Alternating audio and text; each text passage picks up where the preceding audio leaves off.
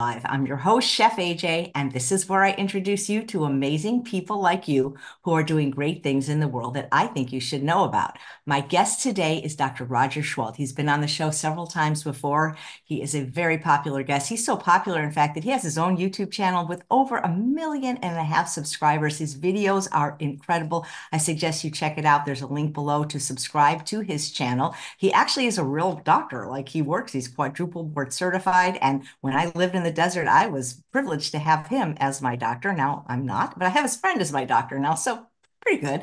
Please welcome him back to the show to talk about sunlight where we don't have any up here, apparently. Well, Hi, thanks so Doctor. much. Thank you so Thank much, Chef, for having me on the show.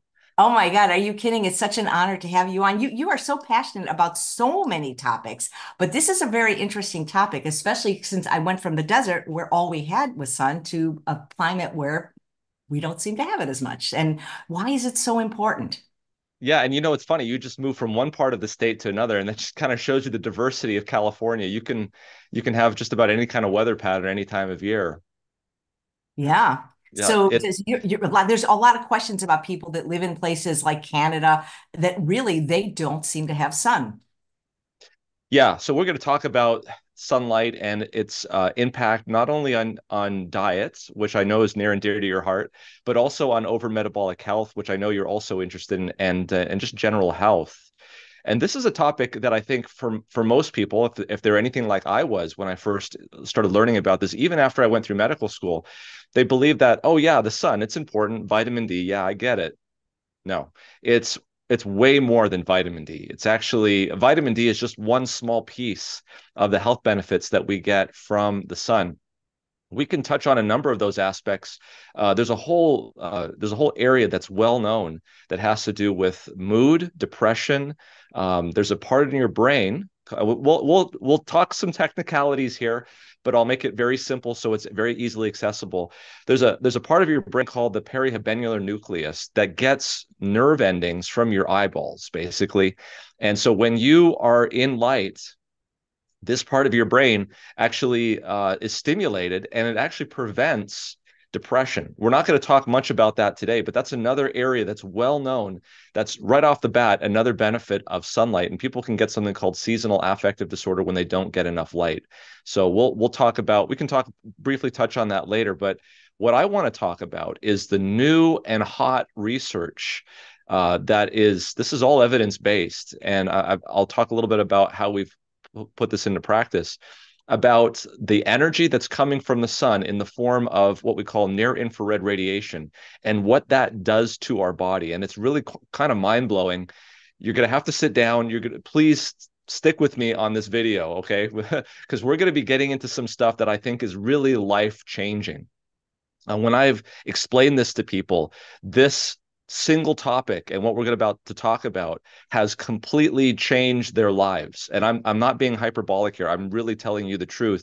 And I think it's going to be very powerful and worth your while to listen to what we're going to say today. How did you get interested in this topic? I was forced to get into this topic because I realized at the beginning of the pandemic, a pandemic, by the way, that primarily affects the lungs, and I'm a lung doctor.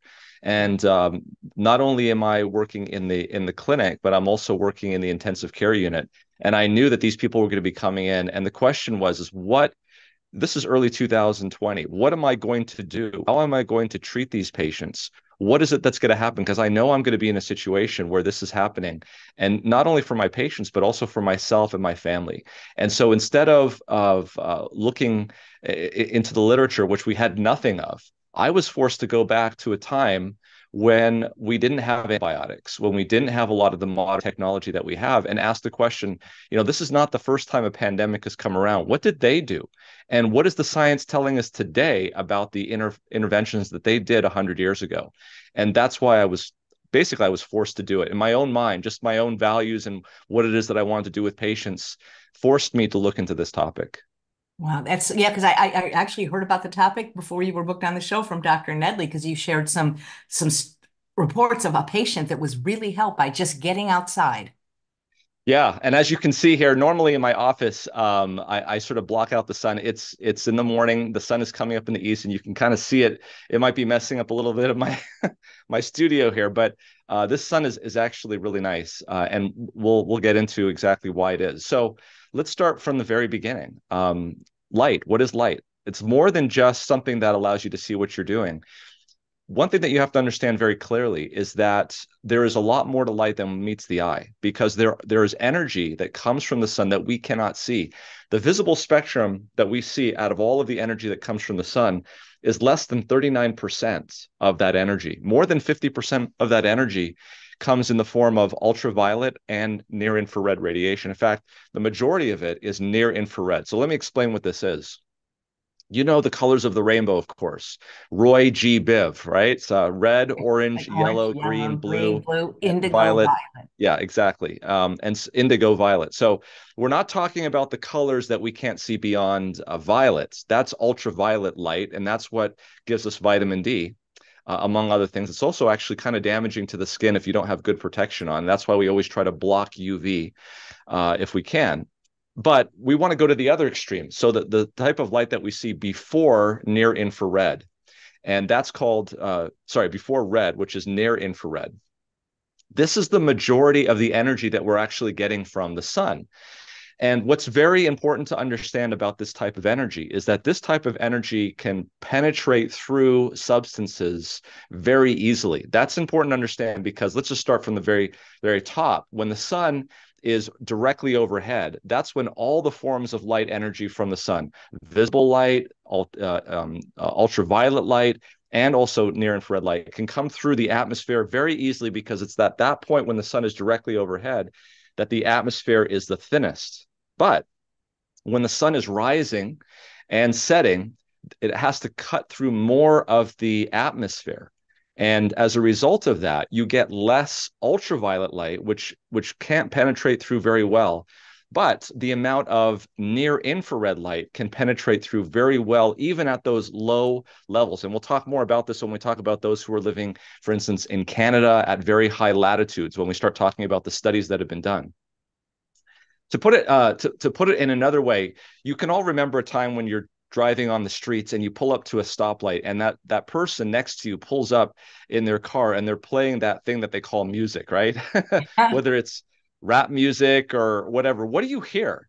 You hear the low frequency tones, and it's because energy in the low frequency is able to penetrate very easily through not only their car, but your car and actually vibrate your steering wheel, right? Kind of in an annoying way. It's not the high frequency sounds that you hear. Those get blocked, but it's the low frequency. And that's exactly the same situation here with light. It's the low frequency energy in the light spectrum. We're talking about the reds, the near infrareds. These things, this energy has the ability to penetrate through the atmosphere.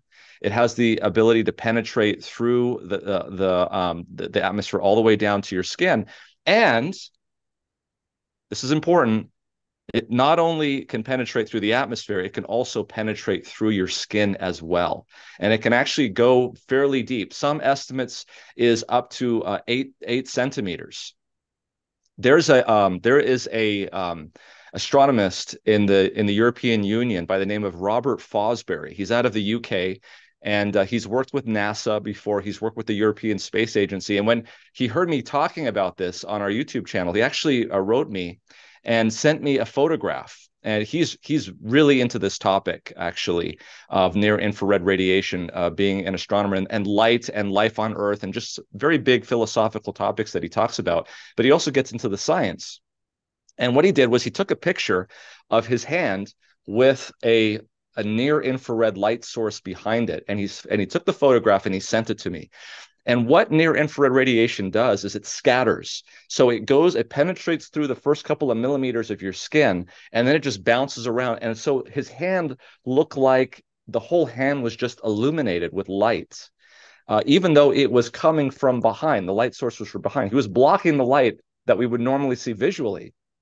But in the infrared spectrum, his whole hand lit up. And what's very interesting about that photograph was that it's not like you could see bones in there, like, like an x-ray, like you could see the bones. You could not see the bones. The light went through it as if the bones did not exist because they scattered through it and around it. And that's a really important topic to understand, because we're going to talk about the effect of near infrared light on our cells in our body. And that may seem kind of crazy, because you're like, why would the cells in our body need to have light? They're under our skin. They can't see light. Well, in actuality, that's actually incorrect. And what you may, if you want to sort of prove this to yourself, you can even do this. You can go outside on a warm, sunny day. You might not have that where you are right now, but if the sun comes up and you put on some clothes, even just a thin jacket, in fact, or t-shirt, and close your eyes, and you can actually turn around and feel where that sun is, because what you're feeling is you're feeling the near infrared radiation from the sun penetrating through your jacket, penetrating through your t-shirt, hitting your skin, going deep down, and actually stimulating the heat receptors in the deep aspects of your skin. Now, if that's not enough, we can also talk about what I do as a physician when I examine patients. There is something called sinusitis. In your head, you've got these cavities called sinuses, both up here. They're the frontal sinus. And then down here, there's the maxillary sinus. That's actually a pretty big sinus. And sometimes those sinuses can get filled up with fluid, pus, and we call this sinusitis. It's a very painful condition. It's really annoying to have. Well, one of the things that we can do on a physical exam to figure out whether or not someone, for instance, has a maxillary sinusitis is we can take a very powerful pen light and put the pen light right here on the maxillary sinus. And then we have them open their mouth like this, and we look in a dark room at the roof of their mouth, inside their mouth. And if we see the illumination of light coming through, then we know that the sinuses are nice and empty and there's no pus or fluid in there. But obviously the pus and fluid will block that. Think about that. The light is penetrating through your skin, through the fascia, through the subcutaneous tissue, going through the maxillary sinus bone. It's then going through the airspace, hitting the other side, going through the bone, and then popping through. So that's an example of visible light. A visible light being able to penetrate through bone. Just think how much more near infrared light can do that. So it's really quite amazing, Chef AJ, about how this light thing, like we would think that, light would be blocked by the skin. No, there are certain aspects of light that we cannot see that can penetrate through our clothes and our skin. Wow. Incredible. Yeah, this might be dating me a little bit here, but you can remember, can you remember back in the 1990s when Sony was coming out with his camcorders, right? This is when we used to carry cameras around to take videos of things. You had to take them to birthday parties or to, graduations. Anyway, there was this new technology that came out, where you could actually use infrared sensors, and it was done this way so you could see things at night better. It was like a night vision type of enhancement of the camera. Well, a couple of engineering young minds that didn't have enough time on their or had too much time on their hands figured out how to do this even in the day. And what they were able to do with this near infrared light is actually see through clothes. Sony figured this out, and they had to pull the camcorder off the market. But why were they able to do this? Because the sunlight is able to penetrate through the clothes. Some of it does bounce off the skin, and that light comes through the clothes because, again, it's near infrared. So the key point that I want you to understand here is that, and this is very, very important, is that we have near infrared light that can penetrate through clothes on one end of the visible spectrum coming from the sun. But on the other end of the visible spectrum, we have ultraviolet light, which cannot. Now, it's the ultraviolet light that damages and has the type of energy, the ionizing energy that can cause skin cancer and damaging the skin. So if you're like a lot of people, you're like, well, I try to avoid the sun because I don't want it to damage my skin. I want my skin to look young. And what I'm here to tell you is that near infrared light does not damage your skin. In fact, near infrared light replenishes your skin. Have you seen these devices that you can put on your face, and they have this red light that penetrates into the skin, and it causes increased energy production, and it increases collagen deposition and makes your skin look more healthy. That actually is in the near infrared light. What you're trying to avoid is ultraviolet. And here's the point that I want you to understand very clearly, is that being in the shade, being outside but in the shade or covering up, allows you to get that near infrared radiation without being exposed overtly to ultraviolet radiation. And furthermore, when the sun is very low in the sky, that's actually one of the most ideal times to be out there in the sun, because the sun is so low in the sky. The damaging effects of ultraviolet radiation is not coming in as much, but you're actually getting a higher proportion of near infrared radiation, which the valuable type of sunlight. So getting outside, or if you don't want to expose yourself directly to the sun by covering up, getting outside in the morning and in the evening are the ideal times to get a lot of this near infrared radiation, which coming up right now here, we'll talk about exactly physiologically what's going on and what the evidence is for those health benefits. I just want to ask a question. How do we get the type? And actually, I have the sun coming in now too. Good So, for you. All right.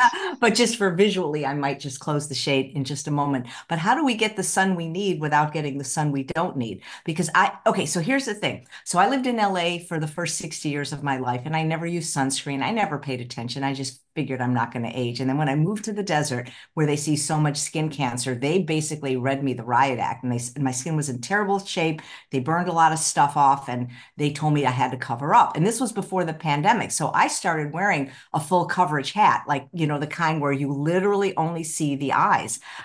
Can you still do that and wear sunscreen and get the beneficial effects that you need? Yeah, I mean, it does decrease it a little bit because you do lose a little bit of that energy when you cover up. But near infrared radiation will penetrate through sunscreen. Near infrared radiation will penetrate through your clothes and also a hat. So yes, it will happen. We're going to talk a little bit about what are the things that can really enhance near infrared radiation. We'll talk about that. But yes, the ways to maximize near infrared radiation and minimize ultraviolet, it would be to do exactly those things. But realize that the more clothes and more things that you put on, there is a reduction in it, and you would have to be outside for a little bit longer, but it does come through. Okay. Well, I only worry about my face, the skin on my face. I let my arms and legs do whatever they want, but Yes. I just, But realize that you can get skin damage there too, and melanoma is definitely one of those things. But interestingly, there have been some studies that have shown, one of those studies is called the South Sweden study, so SSS, South Sweden study, where they looked at tens of thousands of Swedish women, and obviously these are fair-skinned individuals who are at risk for this type of disease, and they actually found that increased sun exposure actually reduced the mortality from melanoma. Increased sun exposure was actually associated with a longer survival. Increased sun exposure reduced mortality. And this was in Sweden. These were in fair-skinned people at higher latitudes.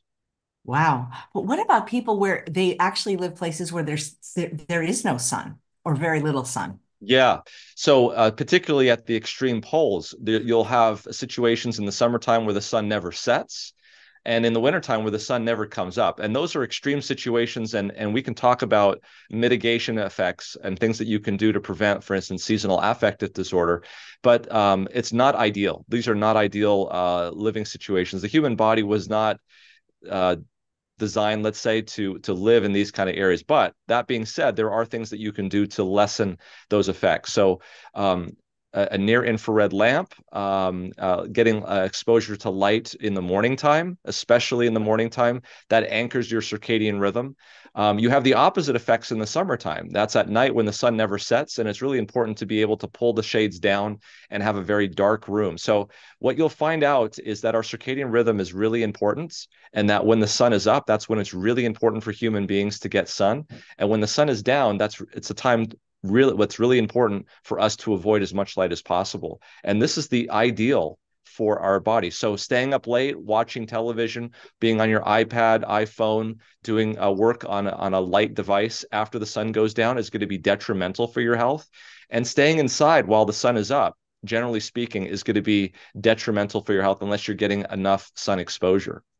So let me talk really briefly about what it is that you can do to really maximize near infrared radiation. And this is not just by a small amount. Actually, you could almost double the amount of near infrared radiation that you're getting on any particular day just by doing this one thing. And it's really surprising when I found out about it. But being in a green environment, and I'm not just talking about the color green, I'm talking about leaves, bushes, and trees. Now, why is that? For some reason, the leaf of a tree, obviously where there are substances that absorb light, like chlorophyll absorbs light in the reds and the blues, but something that it does a very an amazing job of, more than any other thing, is that it reflects near infrared light from the sun at very, very high levels. Chef AJ, have you ever done this? Have you ever gone into a forest and it's a hot day out and you're walking around, there's a number of trees. What do you notice as soon as you walk under a tree? What do you notice the first thing? It's cooler. It is. You're absolutely right, and that's because you are walking under It's even cooler under a tree than it is, let's say, under a man-made shelter, and that's because the man-made shelter does not reflect near infrared light. You can't see this, but if you ever were to try this, do this. Go to Google and go to Google Images and type in near infrared photography, and what you will see, almost certainly when it pops up, is you will see photographs of trees, of plants, and the leaves on the trees and the grass look like they are light bulbs because they are reflecting at such a high amount and intensity this near infrared light. By the way, this near infrared light, which has no damaging effects on the skin, no risk of melanoma. And so here's the point, and it's really quite interesting because we've known this data for years. We just didn't understand why. We've known for years that people who live in green spaces, people who grow up in green spaces, have less diabetes, less hypertension, have better quality of life, less metabolic issues than people who live and grow up in concrete jungles. And what I mean by that is the city. So even in the city, having living near to a park or visiting a park, what you're getting there is you're doubling essentially the amount of near infrared light that is coming to your body because these are like solar reflectors that are reflecting this good light to your body, and it's penetrating through your clothes, through your skin, and going down deep into your body. So absolutely the best thing to do to get the benefit from light is to go outside in the morning when the sun is coming up, when there's very little ultraviolet radiation, and getting not only the sun directly from the sun, but also getting it reflected off of you, around you, by trees and plants. I think about, I used to work at a retirement home and I think about all the elderly people, like they literally never, ever went outside, Yeah, ever. and we'll talk about that more when we talk about COVID. Do you know who the first patients were in my hospital when the COVID wave hit? We basically cleaned out the nursing homes. They were basically, there was a mass transfer of patients to our hospital for nursing home patients. And you're exactly correct. These patients were not getting enough sunlight. And you may say, well, this is vitamin D. And you're absolutely right. Vitamin D is a small area of this, but it actually gets into a lot more than just vitamin D. So I don't want anyone to think, but if there's one thing people learn from this talk, it's that if you're supplementing with vitamin D, and that's not a bad thing to do. I supplement with vitamin D. However, supplementing with vitamin D is not an excuse. It doesn't clear you or cause you to say, because I'm taking vitamin D, I don't need to go out into the sun. So we'll talk about the physiology of why that's so important. Thank you. Yeah, so basically, let's just review. Vitamin D is a hormone that is made in the surface of your skin, and the thing that has to make it is ultraviolet radiation. Okay, so that's why ultraviolet is very scarce, especially at high latitudes. Remember what we talked about? Ultraviolet light has difficulty penetrating through the atmosphere especially when the sun is low. And so people who live in Canada, people who live in high latitudes in the United States are not going to get enough ultraviolet radiation. You can overcome that by supplementing with vitamin D. That's no problem. Here's the good news. The good news is that near infrared light is beneficial to the human body, and it can happen so long as you're seeing the sun. If you can see the sun, you're getting near infrared radiation by definition, because it can penetrate through just about anything. Okay, so let's talk about what the actual mechanism is. So in almost every cell of your body, except for perhaps red blood cells, there is an engine, and that engine is known as the mitochondria. Okay, so the mitochondria is this little tiny organelle in all of your cells. There's multiple of them, and their job is to make energy. But just like the engine in your car is there to make your wheels turn, you know that when your engine is working, it can get hot. And if you don't cool that engine down, it's going to seize up, and you're going to lose the ability of that engine to actually turn the wheels. That's when the engine seizes up and you're off the side of the road and steam is coming out of your engine. Unfortunately, that's what happened to a lot of people when they get sick, when they have metabolic problems, is that those engines are not able to do their job and make energy. And the reason is because they also make heat, but not heat in the regular sense. They actually make chemical heat. And that is called reactive oxygen species or oxidative stress. You may have heard these terms before. Oxidative stress is the result of your mitochondria doing the job that it needs to do. So how does the body get rid of this thing called oxidative stress? There are two systems that your body has set up to deal with this. One system is at night, and that is from the secretion of melatonin, which is a beneficial hormone, beneficial compound that is secreted in your brain that goes into your blood. And this hormone, this substance called melatonin, is a very powerful antioxidant. It mops up that reactive oxygen species. It mops up the oxidative stress that is produced by your mitochondria. It's like a cooling system for your engine. And so that's what happens at night. The problem is that if you expose your eyes to light at night, it will shut down melatonin production. And we have plenty of data that shows that people who do night shift work, people who stay up late, people who don't get enough sleep, these people are at increased risk for mitochondrial dysfunction. They have a higher risk of diabetes. They have a higher risk of high blood pressure. They even have a higher risk of cancer. Okay, so this is really important to understand. Now, that takes care of the night. What is the body system that is in place for taking care of the system during the day? Well, it's the same substance. It's melatonin, but this time, instead of the melatonin coming from the brain at night, the melatonin is made on site in each of your cells in the mitochondria. And this is really important because it's like the cooling system is integrated in with the engine right at the area where the heat is being produced so that you don't get damage. What they find, though, is the thing that stimulates this melatonin production in the mitochondria itself is exposure to near infrared radiation. So let's connect the dots here. Your body has these little engines, and they need to be cooled down in a sense, and I'm using that as an analogy, to prevent them from creating reactive oxygen species. So when you're in the sun, this stimulates the mitochondria to make this beneficial compound called melatonin that cools down the engine right there in the cell where it's needed. You can't get this type of melatonin in the cell by taking melatonin supplements. So I don't want you to go out and take melatonin supplements because that's going to go into your blood. We don't want the melatonin in the blood because it's going to tell your body that it's time to sleep. We need a system in place to cool down your mitochondria in the daytime without telling your body it's time for sleep. And the way that's done is to produce it in the cells right where it's needed. And the way to do that is to get near infrared radiation. Now, this is important to understand because the mitochondria not working has been tied to many, many different diseases and disorders in the United States. Let's go through a couple. If you go to the Cleveland Clinic website and you type in Cleveland Clinic mitochondrial dysfunction causes, you will see a whole list. And that list basically reads as a list of common diseases in the United States: diabetes, hypertension, dementia, even autism is linked. 80%, they did a study once that 80% of people that have autism spectrum disorder have direct ties to mitochondrial dysfunction.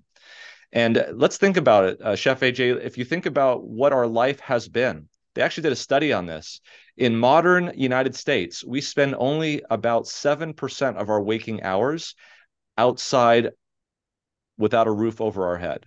We get up in the morning, we go to our garage, we get into our car, we drive to our underground parking structure, we go to our office, we have lunch delivered, we come back to our car, we drive home, we go into our garage, and it's possible for huge swaths of the year that we are not even seeing the sun. And yet the sun is so beneficial for us to actually get that melatonin that we actually need. Now, let me, anything to remark there? Any questions? No, I mean, this is just a fascinating topic, and this is not something that's being discussed by most people or most doctors, you know? No, this is not, and it's the research is currently underway. So let me make the next logical step here. And one of the big diseases that is not on that list that I just talked about, it actually is on the list, but I haven't mentioned it yet. And it's really important. And where I want to go next is COVID-19 and the flu. In fact, just about any respiratory disorder is going to be related to mitochondrial dysfunction. So let me explain further. Let's talk about COVID. The Everybody knows about the spike protein on the SARS-CoV-2 viral particle. The spike protein actually interacts with the receptor on the cell called the ACE2 receptor. People have heard this expression before. This is more than just a receptor on the cell. This ACE2 receptor on the cell is also an enzyme.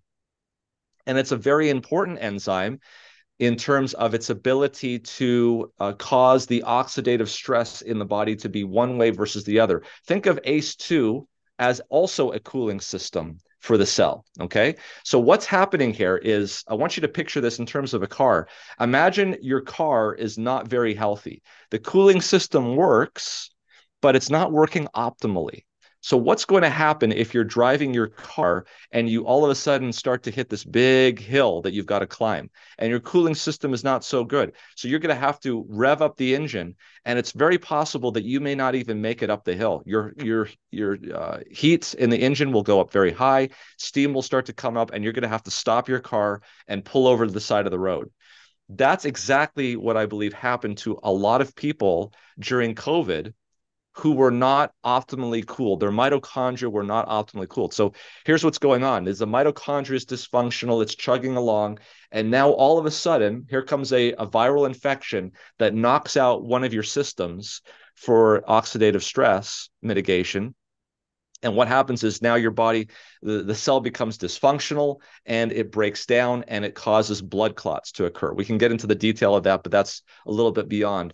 But this is exactly what's happening. So it would stand to reason that if that's the case, that if somebody were to optimize their ability to mitigate the oxidative stress in your cells, that you would be able to better weather the storm of a COVID pandemic. In other words, if your cooling system in your car was robust, if you had changed the water pump, filled up the radiator, done all these things, that you might have made it up the hill much better than if you had not done that. And what I'm saying is that sunlight is the way to tune up, to optimize the oxidative stress systems in your cell. And the reason why I say that, again, is because sunlight has been shown to increase melatonin, which, by the way, is one of the most powerful antioxidants known to man. It even upregulates the glutathione system. So if you think the glutathione system is important, this is the king of the glutathione system, because melatonin itself upregulates glutathione. So if you want to go right to the source, right to the power, melatonin is the best, number one. Number two, the way you get it at night is by making sure you're not exposed to light. Number three, the way you get it during the day is to get outside for about 20 to 30 minutes. Okay, so So let's actually get to some studies. It's all nice and theoretical to talk about these things in the cell. What's the actual evidence? What's the proof? So what they did a study. The first thing they did was they looked back at 2020 and they said, I remember when COVID was taking off, and each country in Europe had its own period of time when the surge started to pick up. You remember these surges, right? In Europe, and patients started going to the hospital. So they asked this question. They said, what was it that caused the surges in each of these countries? Because each of these countries are a little bit different. They have different latitudes. Some of them have different weather patterns. They have different temperatures, and they have different humidities. And they asked this question, is there a correlation with humidity, with temperature, or with latitude in terms of when the autumn surge occurred back in 2020 in Europe? And so they looked at temperature and they looked at a number of different countries. There was absolutely no correlation with temperature. Temperature did not affect when the surge came in that country. Then they looked at humidity. And again, it did not show any correlation whatsoever. However, when they looked at latitude, there was almost a 70% correlation coefficient with latitude. What I mean to say is that the countries that were the most northern were the first ones to get the COVID surges. And the ones at the south were the last ones to get the COVID surges. So if you can imagine, as we're heading into fall and into winter, that's when the Earth is tilting away in the northern hemisphere away from the sun. And so as it starts to tilt, which countries are going to be the ones that are going to be the first to hit that threshold where they're getting less hours of daylight? It's going to be the ones the most north. And so in fact, Finland was the first one to get their surge. And the last one to get their surge that year was Greece, which is in the furthest south. So this was very intriguing to a lot of scientists. It showed to them that the sun had a lot to do with when COVID came on. And this wasn't a surprise to many of them, because we see this even right now. We see that the flu comes on and the flu season peaks right after the winter solstice, which is December 21st. And so we're headed right into the maximum peak time of the year where we start to see the most flu. And I can tell you, Chef AJ, I just did a whole week in the ICU, just got off last night, and I already have 2 cases of flu that are coming in, very severe cases. So we're seeing it already. There was a study actually that was published looking at New York State versus the areas, and the scientists came to the conclusion that sunlight exposure, they said, quote, is very protective against influenza. This is published in a scientific journal, so sunlight is really important. Okay, so going back to the COVID though, so scientists started to look at this very carefully, and they said there's something about latitude that seems to be the case. So what they decided to say, well, is this vitamin D or is this something else?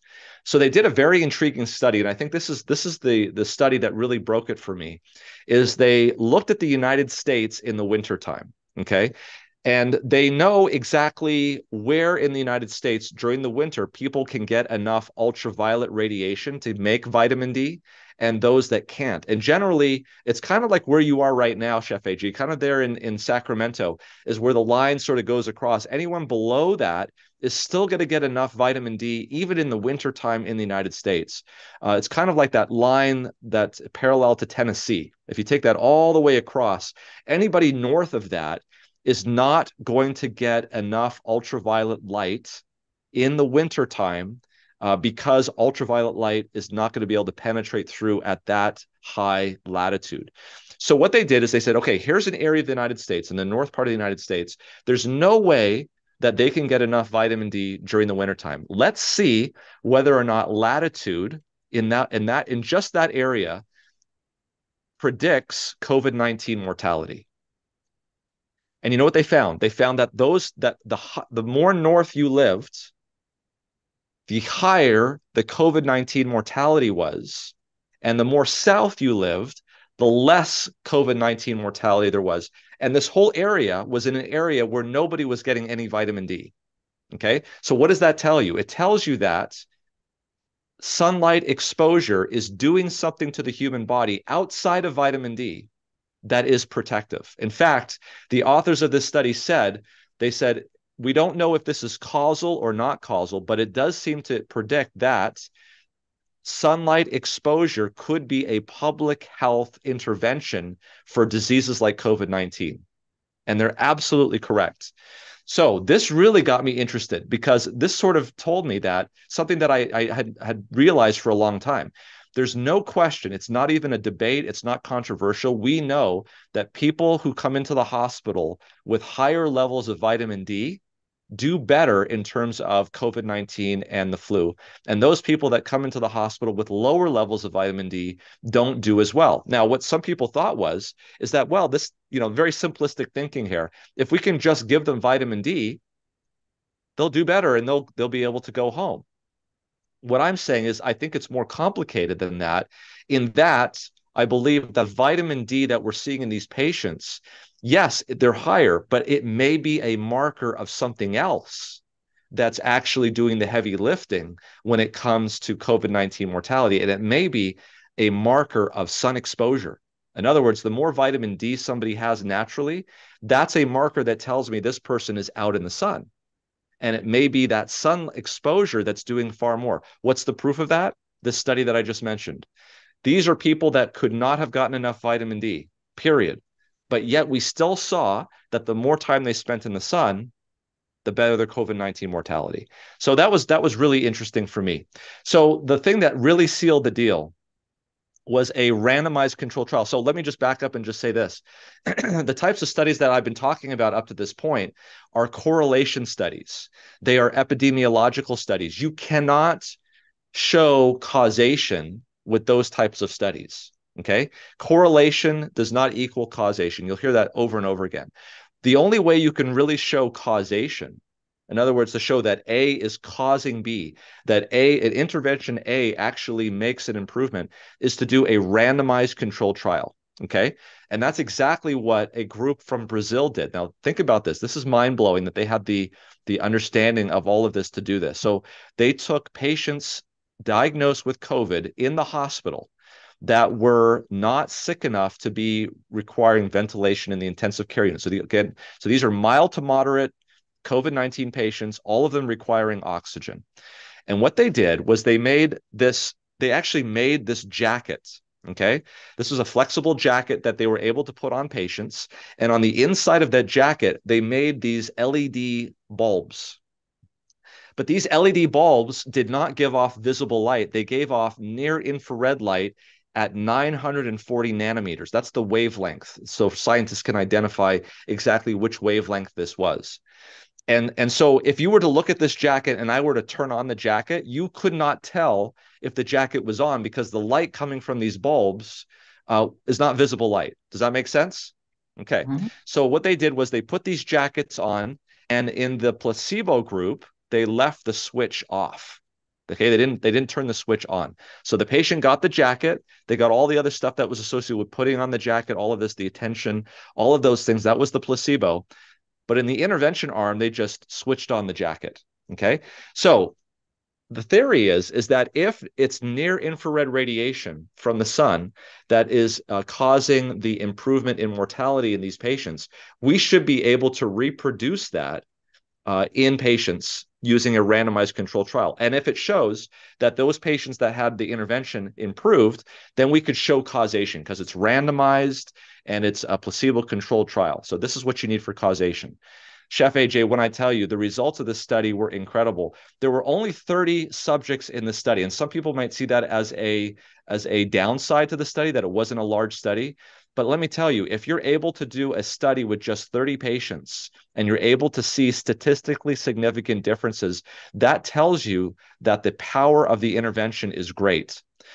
The patients who had the jacket were discharged from the hospital 4 days earlier. 4 days earlier. That's incredible. That's an incredible amount of time. Let me give you an example. Tamiflu, which is the medication intervention for the flu, it's been shown in studies to shorten the symptoms of the flu by guess how much? 1 day. Oh, 1 day. 1 day. That's why we give Tamiflu, is because people will have symptoms of the flu 1 day less. Okay, this intervention with near infrared radiation reduced the time that the patient was in the hospital by 4 days. Do you know how much it costs to stay in the hospital? Just to Um, have a room. It's more expensive than the fanciest hotel that you've ever been in, because you have a maitre d at your bedside almost 24 hours a day. And of course, you have hospital food, which is not as good as the Peninsula in Hollywood, or the Ritz Carlton, but you understand what I'm saying. It's terribly expensive, and if you could shorten the hospitalization of COVID patients by 4 days just by doing this intervention, um, that would be incredible. But you might ask, okay, well, why was it shortened by 4 days? Well, they did a number of studies and looked at this. They did pulmonary function tests. They looked at the blood in these patients, and they looked at the oxygen. And in every one of those categories, there was an improvement over in the placebo. So this really solidified in my mind that there's no question that sunlight is beneficial. So you might think that this is like, wow, this is an amazing discovery. It's not a discovery, Chef AJ. It's actually a rediscovery. Because when I went back and looked 100 years ago, do you know that prior to antibiotics, prior to a lot of these medications, which I'm not against, by the way, I can tell you as a critical care physician that I have saved many patients' lives by the judicious use of medication when it was needed. Okay, there's no question about that. That's not to say that I didn't direct these patients to a lifestyle change that hopefully in the future would negate the need for medications. But medications can be used judiciously at the time when they're needed to save someone's life. And I have used medications, no question. However, before we had these medications in the 1910s, 20s, even in the 1800s, do you know that we built hospitals around the idea of fresh air and sunlight?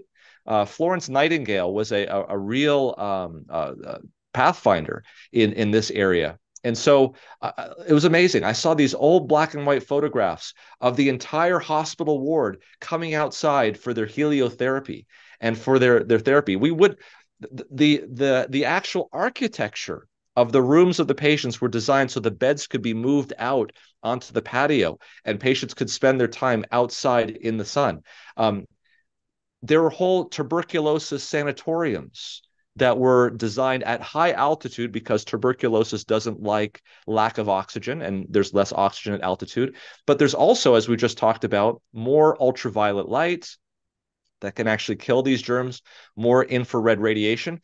And believe it or not, these sanatoriums back in the 1800s had a 80% cure rate on an infectious disease that today takes us 6 to 9 months to treat with 4 different types of drugs, 6 to 9 months. So usually it's 4 drugs for 2 months and 2 drugs for 4 months after that. But if we were to take all of that away, we could still achieve 80% success rates just by getting patients out into the sun, up at high altitude. And I'm not saying that we should not treat people with antibiotics, but why throw out? Why is it an either or argument? Why can't it be an and argument? And so I'll just finish this aspect of it with this. I I came across this information. I came across all of these studies during the period of time after the major surges of COVID. And so I never really had a good opportunity to put it into practice in my own situation. But about 3 weeks ago, I had a patient at my hospital and they called me. They said, Dr. Seheult, we have a patient on the floor. I'm the intensive care doctor, so they usually get me involved when things are going bad. So I was asked to see a gentleman in his 70s who had recently been diagnosed with COVID about a week or a week and a half prior to this. And he had been given some treatment, but he was at home and it was just not getting better, getting worse, getting worse. Finally, he came into the hospital with COVID. He was placed on a few liters of oxygen because that's what he needed at the time. And he was given the standard treatment on the floor. He was given steroids, and he was given, the vitamins that we normally give patients, vitamin D, zinc, those sorts of things. But he continued to get worse.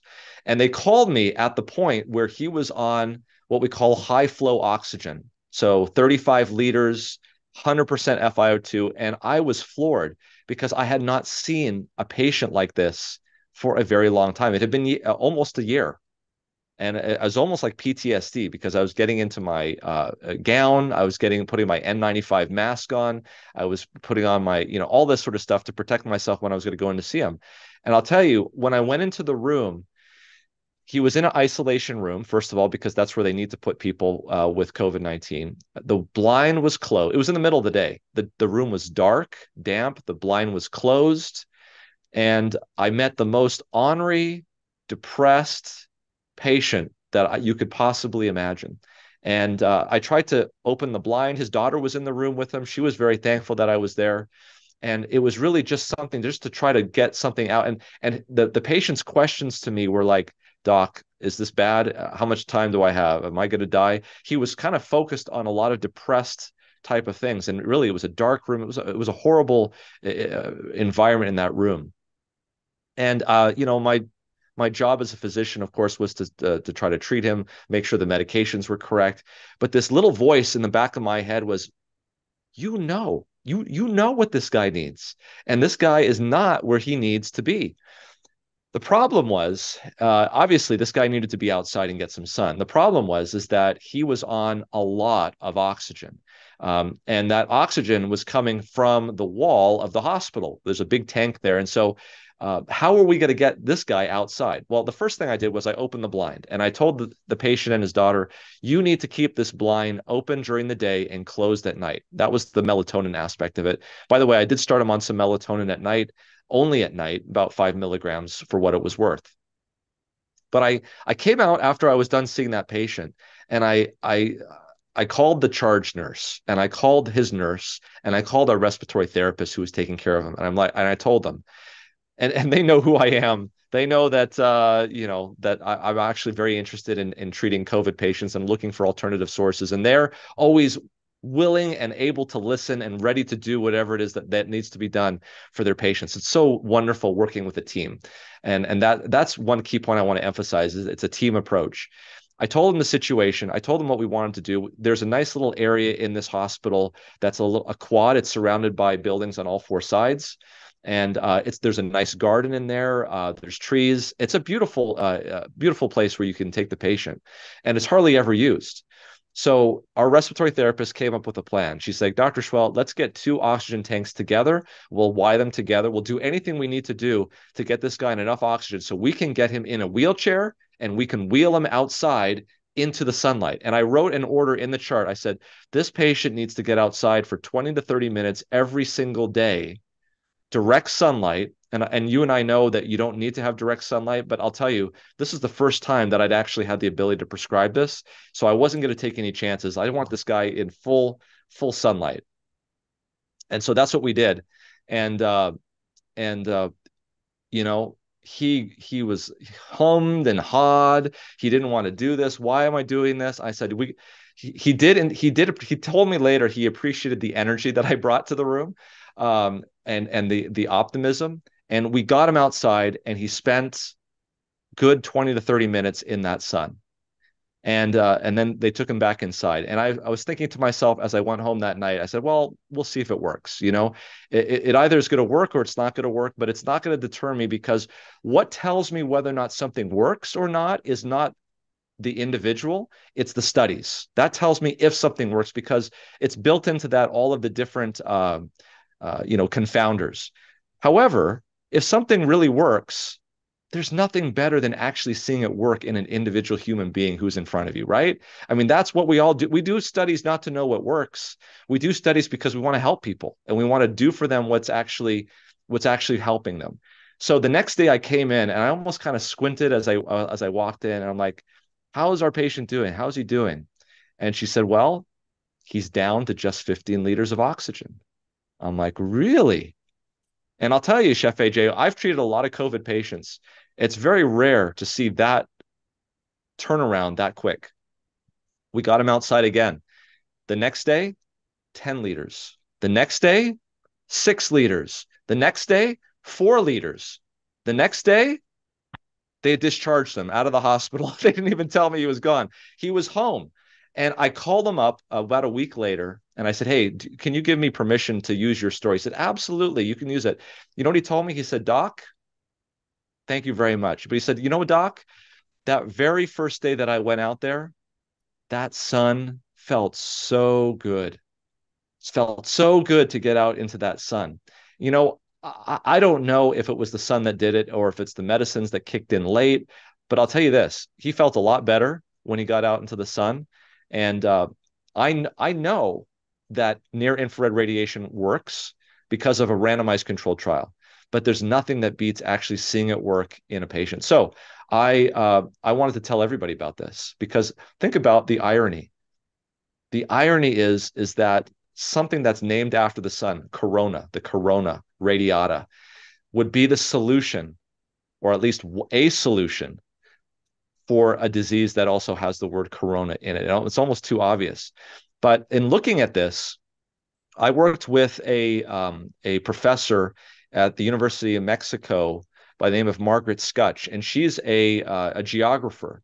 And we looked at data from around the world, and we found that when you look at countries that have a high proportion of people with elevated BMIs, so well, we'll call them fat countries, okay, that in those countries, latitude matters. The closer you are to the equator, the less likely you're going to have mortality from COVID-19. It's a very broad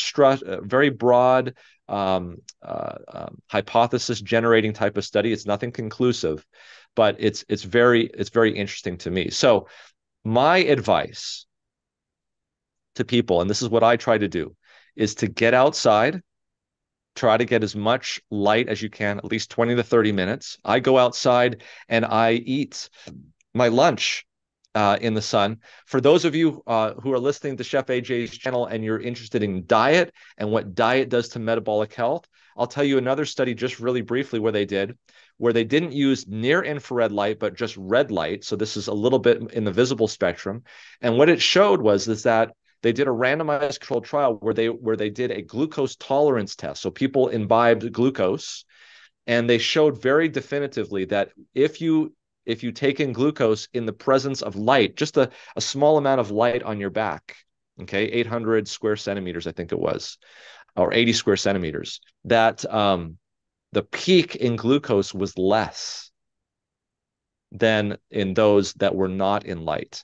So I believe eating in the presence of natural light helps with metabolic effects. There was a study that was done in Europe where it showed that people who'd had their blood drawn had better overall metabolic health if they had more days of sun in the previous 7 days before they did that blood test. So here's the point. I think that technology is very beneficial for the human population, but it can also be very detrimental. Near infrared light is something that the human body has had available to it since its creation.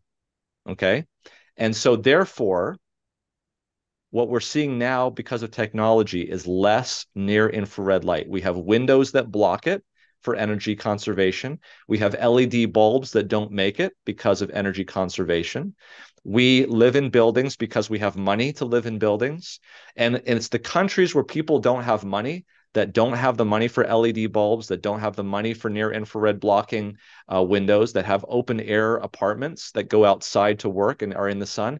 These are the countries that weathered COVID-19, the flu, these sorts of mitochondrial diseases much better than we did here in the United States. And so if you want the benefits of technology without the detriments of technology, what we need to do is to be wise as to how our human body works and do the following. Number one, turn off the lights after 9 o'clock at night.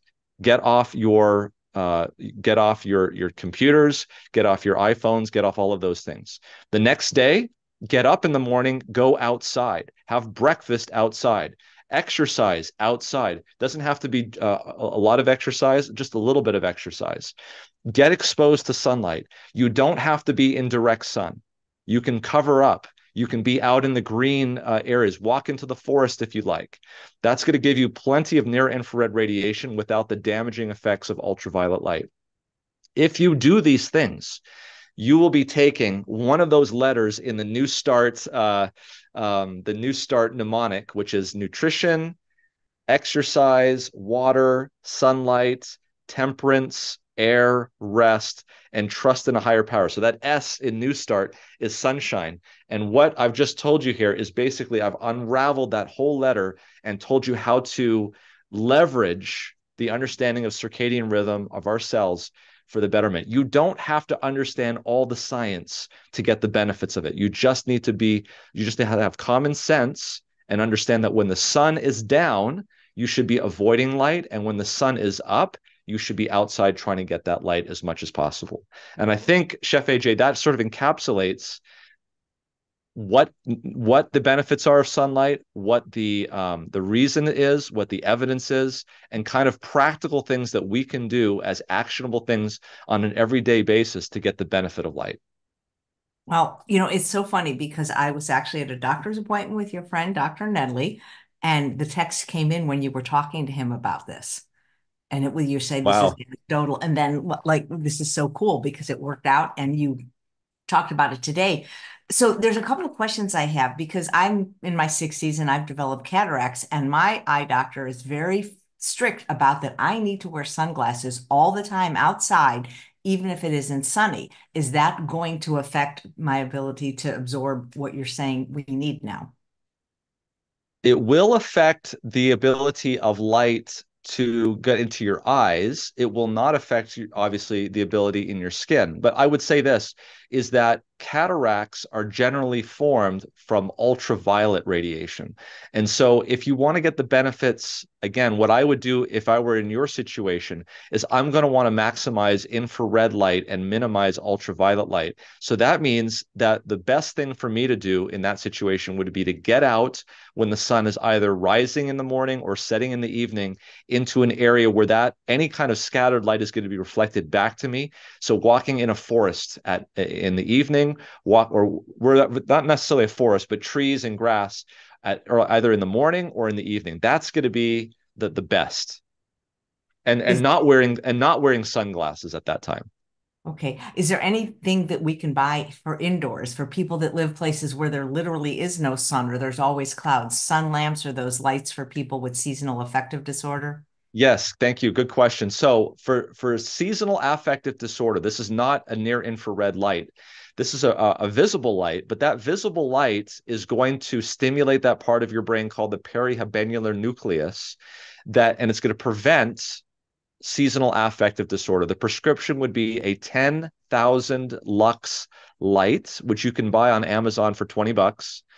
And you should sit in front of it for about 20 minutes in the morning time when you're not getting sunlight, and it should be about 11 to 15 inches from your eyes. Okay. If you were to do that every day, that has been shown to significantly reduce the incidence of seasonal affective disorder. It affects about 4% of the population. Twice as many women than men actually get this condition. But that would be the prescription. Now, this has nothing to do with near infrared light. And another question that comes up frequently is there a benefit to getting near infrared lamps? Here's the issue, though, is when you get out into the sun, you are getting all of the different wavelengths in the near infrared spectrum. Typically, when you buy a device online, it's going to be at a very specific wavelength. And we don't have enough knowledge at this point. We don't have enough studies that show either that these devices have the same far-reaching benefits of the sun. There are some studies that show that there is definitely benefits in the specific wavelengths. In fact, it's even used in medicine for wound healing, for all sorts of things. Nitric oxide production. There's a number of devices that are in the process of getting FDA approved, and we can cover some of those when we get more data. But the amount of data that we have right now on the over-the-counter products that you can buy fairly cheaply, including near-infrared saunas, we don't have as much data on that. And so it's hard to say with any certainty. I personally would not be surprised if there are health benefits to near-infrared saunas. I just can't tell you that definitively without further studies. Great, thank you. Can I ask you just a fun, silly question? Sure. What do you like better, being a doctor or a YouTuber? Oh, you know, it's for me, I enjoy helping people and seeing people get better from the knowledge that I have gained. that really is where it comes into it for me. I just use the YouTube aspect to just kind of uh, um, leverage that ability to reach more people, and so I can treat more people. That's basically what I do. But there is kind of like a perverse thing of like people recognize who you are, and it's like, oh wow. Um, Do your I patients know that when they come to you? Because, 1.54 million subscribers, it's no small thing. I'll, a lot of them don't. And I don't, I never tell any of my patients that I have a YouTube channel, unless, of course, I want them to see a specific video that would help them with something. And that's not often. I usually just tell them right there. But if I don't have enough time, I might refer them to a video. But then there's other patients that I have that also come to see me because they know I'm a YouTube star. So yeah, uh, I get that. That's pretty cool. Well, congratulations on that. I do watch your channel. It's a wonderful channel. I hope everyone will subscribe. But you don't seem to talk about diet very much compared to some of the other topics.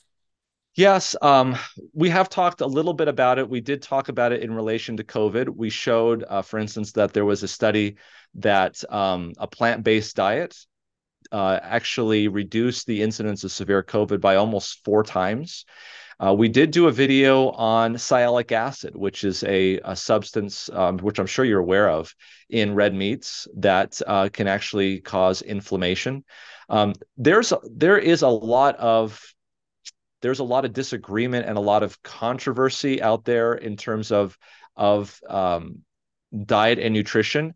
And so I try to pick the most egregious errors and try to debunk those things without causing a lot of controversy. And so it is an area that I am talking more and more about, but I'm doing it in a way because if you come right out and say these things, people will just throw everything out and say you're obviously, you're this, that, and the other.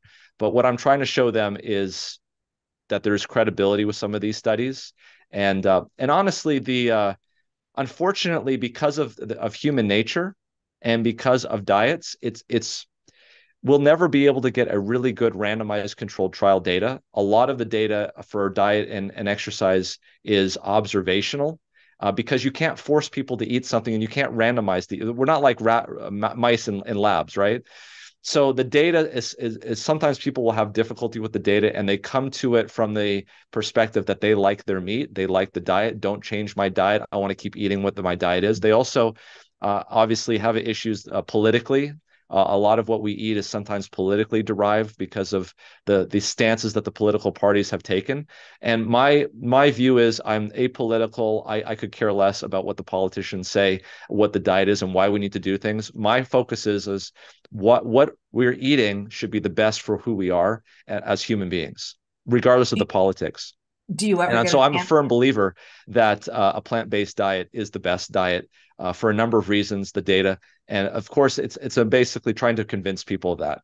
Do you ever get an opportunity, whether it's a patient in your practice or an ICU, to discuss this with them? Oh, oh, all the time. Yeah, I have patients with strokes all the time, and we have discussions with families. I say, look, here's the neurologist has recommended that you take aspirin, that you take Plavix, blah blah blah. They say, doctor, what else can I do? They don't even ask me. Sometimes I just tell them. I said, you absolutely need to consider and switch to a plant-based diet at this point. You need to actually. I tell them the two for anybody who has a stroke, the two biggest interventions that you can do is something that a doctor is never going to be able to prescribe for you. It's number one, it's diet and exercise. I actually had a neurologist come to me. He was a stroke neurologist. His job was to be at the stroke alerts when they came into the emergency room to decide did they get TPA or did they not get TPA. That's the blood thinner that breaks up the clots. And he would look at the CAT scans. He would examine the patient, sometimes even remotely on a computer. And he turned to me one day and he says, "You know what I am? You know what I am, Roger?" He says, "I'm basically a doctor for people who don't exercise." Mm.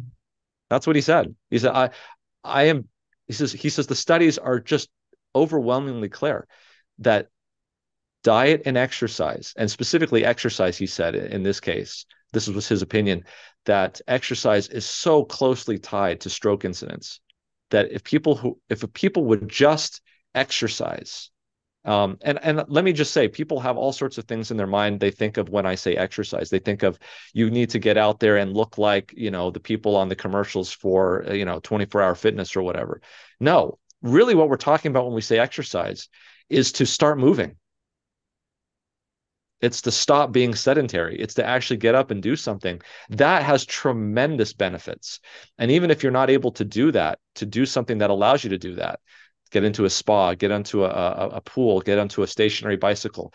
There's always excuses, I've got bad knees, but there's other exercises that you can do. Try to find it, be creative, and do it. And it's an amazing amount of risk reduction that you get for strokes.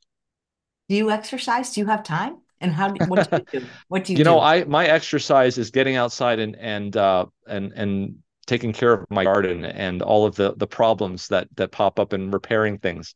That's the exercise that I do. So yeah, I do get outside and I try to get sunlight. That's the nice thing is that if you go outside to exercise, you're going to get sunlight too. Yeah, you can Double get. up.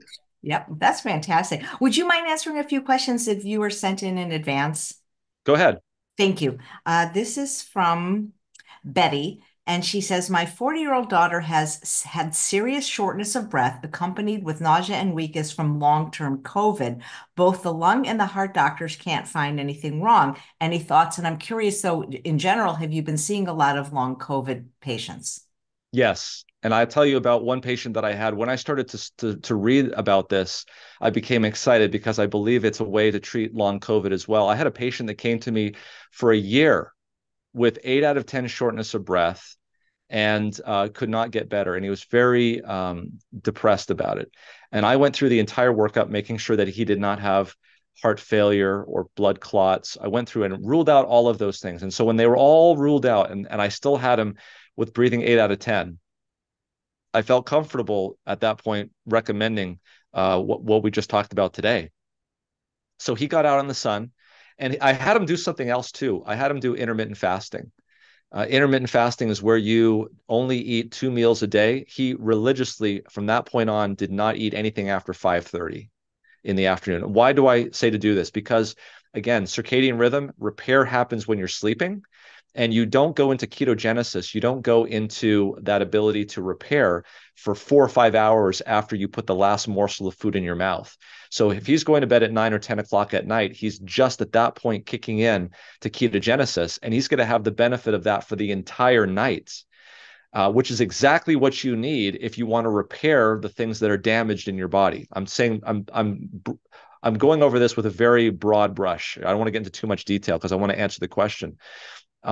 This gentleman, after having a year of suffering, 8 out of 10, came back to me 3 weeks later, elated. He says, Doc, the shortness of breath has gone from 8 out of 10 down to 3 out of 10. My gastroesophageal reflux disease is gone. It's gone. It's completely gone. And I don't eat anytime after, not a morsel of food. Drinks water, that's fine, but not a morsel of food goes into his mouth after 5:30 in the evening, religiously. He was just floored. That small of a change, going outside, being in the sun, intermittent fasting, would have that huge of an impact on a daily chronic illness that he had for a year. And I've used this now on a lot of my patients, and they are showing signs of improvement as well. I think that the things that we have done that made us susceptible to getting COVID are also the things that continue us in the disease of COVID and having long COVID. And getting out of that is going to be the same solution. And they're very simple solutions. You don't have to go to my website and buy a supplement. You don't have to, I'm not going to sell this to you in a Substack. These are things that are easily available to just about anyone, and it's basically free. Yeah. I mean, you might have to buy a light box for $20 from Amazon, but intermittent fasting costs no money. Do you do intermittent fasting? And if so, which meals or what I is? I try to do that. It's hard for me because of my schedule, but it is possible. But you have to do it you have to plan. And so, generally speaking, if I'm coming home late and there's a plate of food that my wife has left for me because I've been working late at the office or in the ICU, I won't eat that meal. I'll have it for the next day. So when you do it, do you skip more dinner or skip more breakfast? The reason I ask is, are you familiar with Dr. John Scharfenberg? He just turned 100 on Friday. He's No. Well, Okay. you'd love him. He's a wonderful Adventist doctor.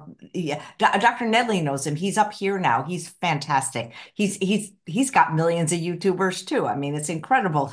But he's been intermittent fasting pretty much his whole life, but he chooses to skip dinner. And he thinks that's one of the secrets. I think he's absolutely correct, and I'll tell you why. It's because of our circadian rhythm. So if you were to very briefly, we are finding out in science that we are a completely different person metabolically in the morning than we are in the evening. And that's has nothing to do with how we feel. It has to do with our circadian clocks. These are biological clocks that are ticking.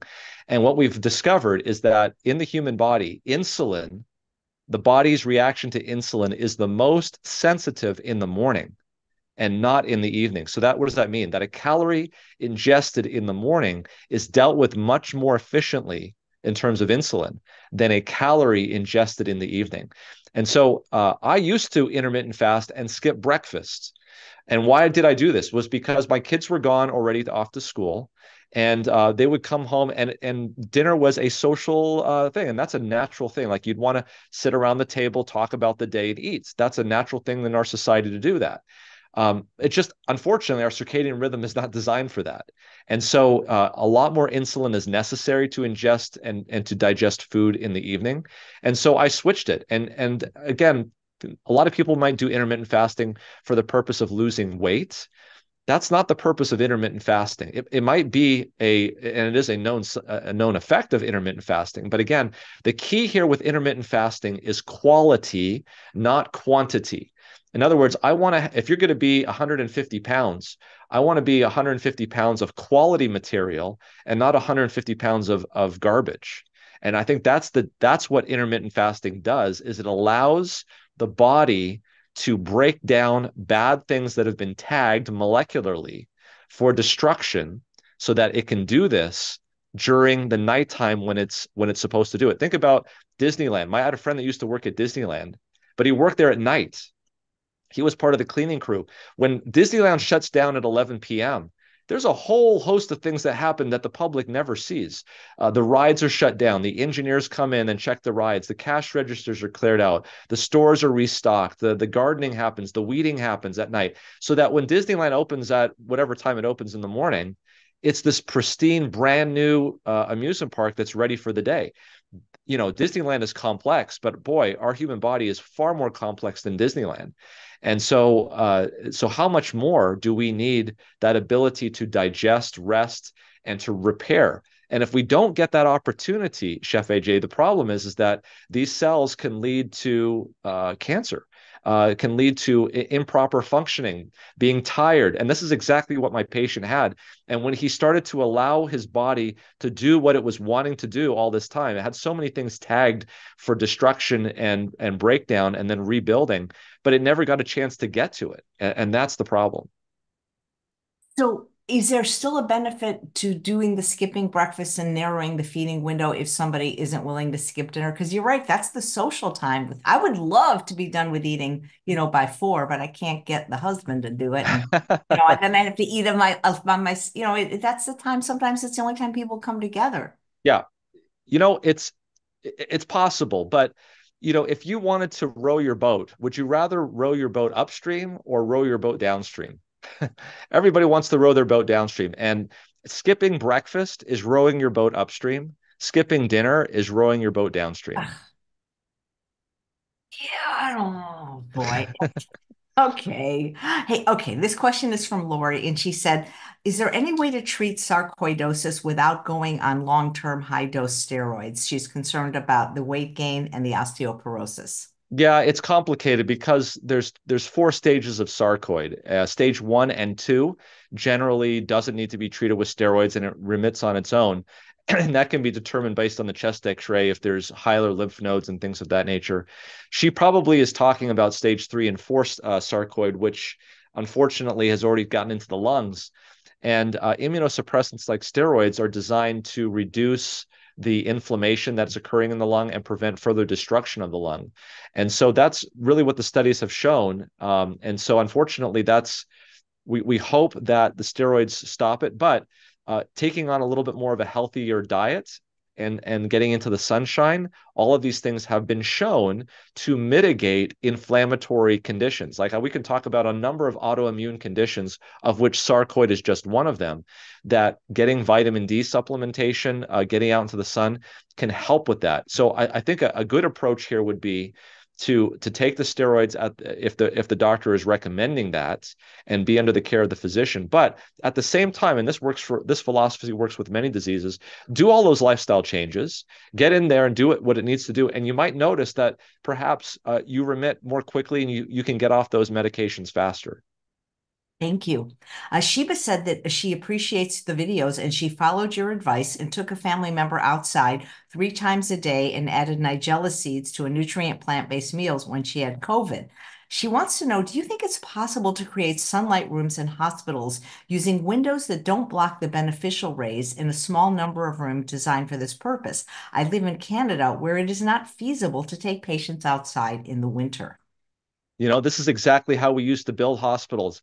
There was a neurosurgeon at my hospital, and she trained in Seattle at the old county hospital there. And she told me there flat out, this building is over 100 years old, and there was these huge solariums under glass that they would take the patients to in the wintertime when it was too cold to go outside. But it was designed in a way that you could remove the glass in the summertime and allow the fresh air and the benefits of being outside in. So not only is it possible, we've done it. We've just moved away from it because of efficiencies that needed to happen, and all sorts of other pressures that we felt that apparently that sunlight and fresh air wasn't as important as we once thought it was. And I think that's unfortunate, and I think it is important.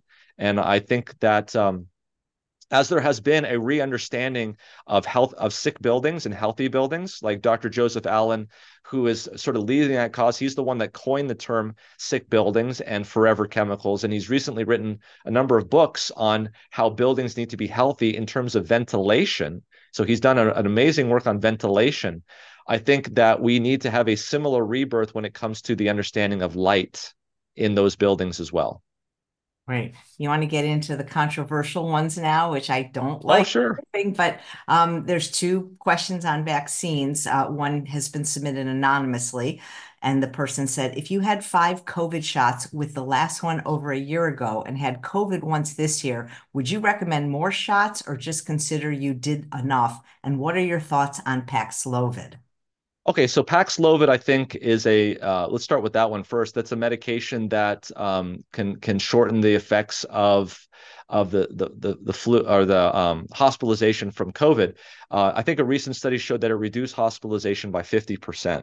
So, again, according to my philosophy, I want to do anything I can to help the patient. I don't care, all I need is data. That's what I'm interested in, data. I want to look at risks and benefits. And so if I have somebody who is sick with COVID and who is at high risk for going on to hospitalization, I don't want that to happen.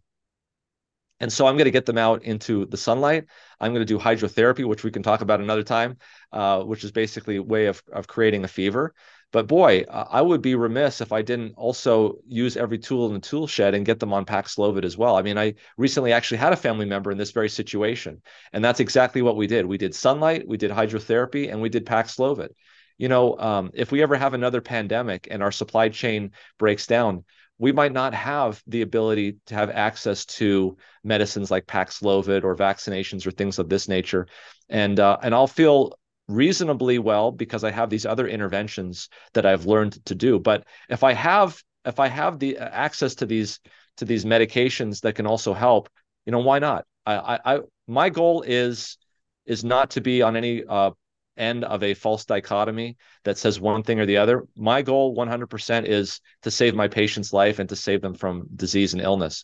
And so, in terms of the other question, 5 vaccinations, recent COVID, it's really a risk-benefit ratio in terms of what it is that we're looking for. So if somebody is relatively healthy, if somebody doesn't have premorbid conditions, and someone's not really interested in protecting themselves from being infected, they just want to make sure they don't get hospitalized, I think 5 shots is probably plenty, and you're probably not going to end up in the hospital. I think it's very unlikely. If, on the other hand, they have comorbid conditions, they're immunosuppressed, and they're very concerned about getting infected because they have other members around them that are also sick or they have cancer, then I think the evidence might indicate, especially if there's a surge that's occurring, that it might be beneficial to get the vaccine. So it's a nuanced decision. There's a lot of that goes into it, a lot of things that you would have to know about their medical situation. You would have to know their medical chart. And so because of this, and I've always said it, I think the best situation is have a discussion between the patient and the physician or the provider that's taking care of that patient and come up with an idea and understanding. I think that's why I was kind of a little bit had dim vision on mandates, because it really didn't take any of that into consideration. So that's where I would go with that. Great, thank you. And this other question is from another anonymous viewer who's 72, is 5'2" and 180 pounds, doesn't have a thyroid, says has no medical conditions, wanted to know if they should get the new COVID vaccine and the RSV vaccine. She already got the 65 plus flu vaccine. And she's 70 years old or 72. 72. So, when you get to that age, I've seen patients in the intensive care unit with RSV, and it's not nice. And so if they want to prevent hospitalization, then this would be something that I think, and it sounds as though they have some conditions that might predispose them to getting sick. And so, yeah, I think it's a reasonable thing to go ahead and get those vaccinations. They've been shown to reduce the incidence of these things. And so, the thing about vaccines is you never know if they work, right? If you don't get something, how do you know that you didn't get something? So that's why we need to do studies, and the studies have shown that these things actually reduce. It's not 100%, but it's again, it's another tool in the tool chest, and that's what I'm interested in. I'm interested in anything that's going to reduce the ability to get sick. It's kind of like what we do in the operating room. So if you're going to go in for surgery, the thing that we don't want to have is a post-op complication. We don't want to have an infection. And so we could say that, well, we sterilized all the equipment. We don't need to wear a mask in the operating room. We don't need to wear sterile gloves. We don't need to have positive pressure ventilation. But that's not the philosophy. We want perfection when we're talking about treating people. We can't afford to have anything but perfection. And so to prevent people from getting infected in the operating room, we will wear a mask to prevent us from spitting into the wound when we're talking, asking for instruments. We will sterilize all the instruments. We will have positive pressure ventilation in the room so that air escapes out of the room rather than air coming into the room. We will have a scrub nurse. We will scrub our hands. We will use sterilization liquid on the wound. We will do all of these things because all of these things work together to get the final goal, which is no post-op infection. And that's how I see treating any other kind of disease. I'm going to do everything I can that shows that has data to do that. Great, thank you. Maybe just time for one live question. Dar says, Dr. Seheult, are you still taking NAC during winter months? Yes, exactly. I just took it this morning.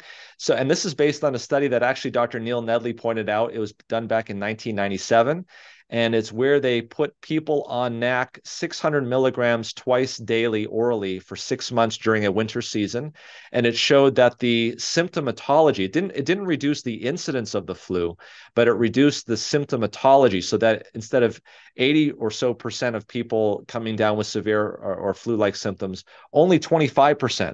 And again, if you think about this, what does NAC do? NAC is N-acetylcysteine. It is a substance that replenishes glutathione peroxidase, which is a antioxidant. Again, it's this oxidative stress issue. And so the flu mitigates a lot of its symptomatology, a lot of its side effects through oxidative stress. And what does NAC do?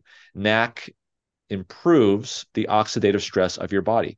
By the way, as we referenced earlier, there was a study that showed that sunlight also is extremely beneficial for reducing the incidence of influenza. And as we've just talked about with melatonin, melatonin is also a very powerful antioxidant. So what are some other things? Since we're on Chef AJ, I'm going to say this. What are some other things that you can do to improve your oxidative stress? You need to eat things that have a lot of antioxidants in them. So things that end in berry, right? Anything, strawberries, blueberries, these are all packaged These are like little packaged pills from nature that are there for your benefit. Just think about this. Like just sit back and think about this one thing, okay? We consume oxygen and we give off carbon dioxide. Okay. Think about the leaves on a tree. Think about a tree or a bush. So this bush makes strawberries or little plant strawberries or blueberries or whatever so that you can eat and get antioxidants. But what does the leaves do? The leaves takes your carbon dioxide that you don't need, that you want to get rid of, and it turns it into oxygen, which you do need. And the leaves reflect near infrared light that makes the mitochondria that's processing all of these gases nice and cool. It's like the leaves are, without leaves on a tree, what would we be? Right? It's amazing how integrated we are, if you think about this, how integrated we are as human beings with nature around us. And it's just so amazing. Well, you are amazing, Dr. Schmoll. Thank you so much for your time. And I'd love to hear more about hydrotherapy because that's something I don't know about. So maybe you'll come on again. Oh, it's amazing stuff. Yep. All right. Thanks so much. And thanks all of you for watching another episode of Chef AJ Live. Please come back in 28 minutes for Dr.